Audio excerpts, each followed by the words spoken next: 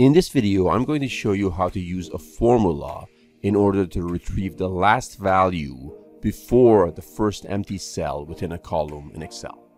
And in order to do so, I'm going to be using this data set over here, which as you can see contains a blank cell within the data set. And the reason I'm doing this is I want to show how to retrieve the last value within a contiguous block of data. In this case, this block of data over here. So I want the last value before an empty cell, if there is an empty cell, of course, within the column. Now, if you want to find the last value within a column, regardless of whether or not there are blank cells within that column, I've also made another video for that, and the link for that video is in the description box. So make sure you check that out as well. So in order to get what we want, we have to use a formula similar to the one which is currently displayed on the screen over here. Now I'm going to apply this formula and then I'll briefly explain how it works. So I'm quickly going to copy and paste this formula in this particular cell over here, and there we go. And as you can see, the correct value has been returned. So the last value before an empty cell shows up in column B is Rachel. And as you can see, this formula is correctly returning Rachel, and that's exactly what we want. Let's just test this out before I explain it. So let's just add another value to this column. For example, let's add another name at the end of column B. I'll add a name, for example, Dawn. See what happens? It's still returning Rachel, and that's because Rachel is still the last value in this contiguous block of data. Now let's see what happens if we go ahead and delete this blank cell over here. I'm going to delete this row.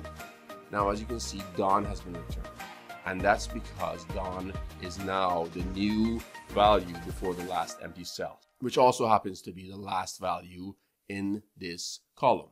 Now let's go ahead and create another empty cell somewhere within this column. For example, let's say we insert a new row over here. Now you can see Sam has been returned, because Sam happens to be the last value before the first empty cell shows up. So this formula is giving us exactly what we want. And that's how it works. Now I'm going to quickly explain how this formula works, and I'll begin by explaining the embedded parts. That's why I'm first going to explain what this isBlank does within the inner part of the formula. So this isBlank argument over here checks every cell in column B and marks them as either true or false. It marks them as true if they're empty and false if there's something within column B. So that's what this isBlank does. The next argument is this index argument over here. And this part just keeps the list of true and false as is, so we can work with the whole column. Next, we have the match argument, which is this part of the formula. And in this part, we're basically hunting for the first true. That means the first empty cell. And last but not least, we have this first index, which surrounds the entire formula. So once we find the first empty spot, we go back one step to find the last cell that isn't empty. And that's what this index over here does. And using this formula, we get the last value in a contiguous block of data within a column. And that's how it's done. I hope you found this video useful. If you did, make sure you give this video a thumbs up.